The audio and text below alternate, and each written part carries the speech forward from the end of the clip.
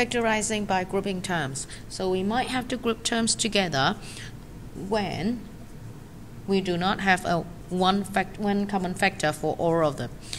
So we have, so first of all, I can see this one, both of them with x, and this one, both of them with y. So I take that out, and y take out, and I b plus c. Now I have a common factor, so I'm going to take the b plus c as the common factor and left over x plus y. Sometimes it might require a few more times.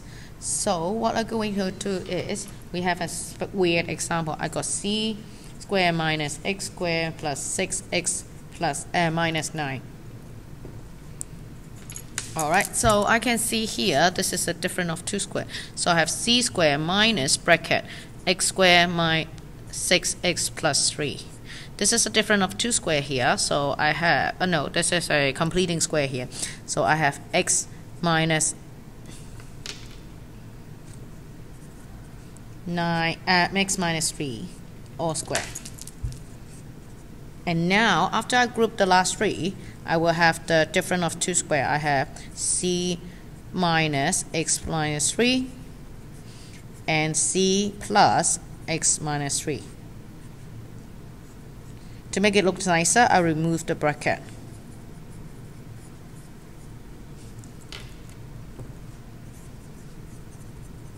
And that's how we got it done. Sorry, forgot to smile.